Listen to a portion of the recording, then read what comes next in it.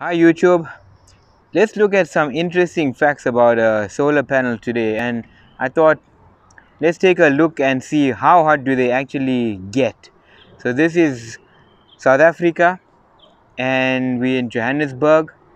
It's a bit of a partly cloudy day today, but the sun has been shining directly on the panels for quite a while, so they should be quite hot. Let's take a look at how hot they are. So the reading that I'm getting now is 55 degrees, and let's compare it to the roof tiles are 58, between 58 and 60 degrees. Now these are slightly blue.